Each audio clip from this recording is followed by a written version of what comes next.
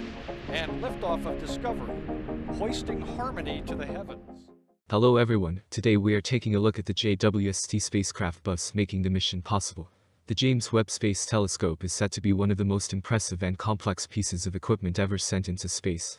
A successful this large list of instruments and components will look into the universe's past and discover incredible things. However, with so many interesting parts of the telescope, vital sections such as the spacecraft bus can often be ignored. The spacecraft bus of Webb provides many of the necessary support functions for the operation of the telescope.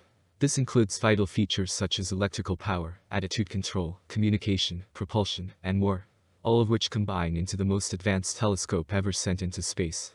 In addition, each feature is necessary if the JWST wants to capture and send back any information it gathers.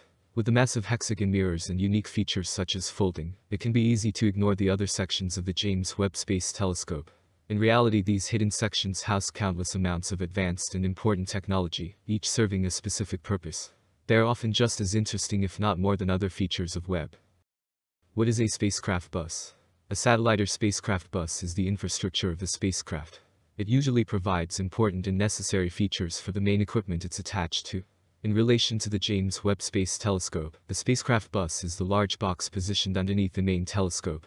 When taking a more detailed look at the JWST, you will first find the different goals and purposes of the next generation telescope. From here you will start to see the different pieces of equipment in place to facilitate and help the telescope complete the different goals. For example, this could be the primary mirror. Here you have 18 separate hexagon-shaped segments aligned perfectly to gather as much light as possible and reflect it extremely precisely. Another example could be the massive sun shield positioned behind the main telescope of Webb. After a lengthy deployment, it shields the telescope from any light coming from the sun, Earth, Moon, etc. While these components of the JWST are very interesting and prominent, there is a long list of hidden features and other aspects of Webb, such as the spacecraft bus, that are necessary as well. Here I will go more in depth into these somewhat hidden features that are just as important as the primary mirrors and sun shield. JWST spacecraft bus features. Electrical power. The first feature of the spacecraft bus that is very important to the operation of Webb is the electrical power subsystem. This system converts sunlight shining on the solar array panels into the power needed to operate the other subsystems within the bus. In addition, it also powers the science instrument payload.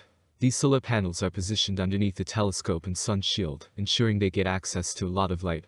Specifically, the raw power is fed to the SAR, which consists of 4 redundant buck converters, each operating with a maximum power point tracking algorithm. The next features of the spacecraft bus I highlight provide different specific needs of the telescope and need this subsystem to keep them running. Attitude control. The next necessary feature I want to highlight is the attitude control subsystem. This subsystem senses the orientation of the James Webb Space Telescope and ensures it stays in a stable orbit. It also provides the course pointing of the JWST to the area on the sky that the science instruments want to observe. These movements will need to happen quite often and are necessary for different tasks, such as changing where exactly the telescope will be looking. This system uses a large host of equipment to help control Webb, including sun sensors, star trackers, and gyroscopes to sense the orientation, along with moving it. It also uses reaction wheels and thrusters to apply force or torque to the observatory for pointing control or maneuvers. Each of these has a specific purpose within the spacecraft bus. The reaction wheels help control torques needed to maintain attitude as well as to slew. The star trackers, on the other hand, provide stellar inertial attitude reference for 3-axis course pointing control. These all work together in a subsystem that is necessary for the success of Webb. Communication. Another component within the spacecraft bus is the communication subsystem along with the command and data handling system. The communication subsystem is the ears and mouth of Webb. It receives instructions from the operations control center and sends the science and status data back. All of these communications are routed through NASA's Deep Space Network consisting of 3 ground stations in Australia, Spain, and the United States. The JWST has multiple high-gain antennas mounted on a common articulated platform in order to send the necessary data back and forth. The other important feature is the command and data handling system. This system, which is also called the CANDH, is the brain of the spacecraft bus. This system has a computer with the command telemetry processor (CTP) that takes in different commands from the communications system and directs them to the correct recipient. It also has a memory and data storage device for Webb. Specifically, it contains the solid-state recorder SSR. Lastly, the CTP helps control the interaction between the various science instruments, the SSR, and the communications system. Without any of this equipment, the James Webb Space Telescope would be floating around without a purpose. Propulsion. The final piece of equipment within the spacecraft bus playing a big role is the propulsion system. This contains the fuel tanks and rockets that are fired to stay in the correct orbit. Webb has two different types of rocket thrusters. One is called the secondary combustion augmented thrusters or SCAT. These are used for orbit correction such as changes in velocity and orbit station keeping. The James Webb Space Telescope has two pairs of them for redundancy. They use a mix of hydrazine and dinitrogen tetroxide as fuel and oxidizer, which makes SCAT what engineers call a bipropellant thruster. Taking a look at the other kind of thruster on the JWST, it's called an MRE-1, or monopropellant rocket engine. This is due to the fact that it only uses hydrazine. In total there are 8 of these engines on Webb. These are used for attitude control and momentum unloading of the reaction wheels.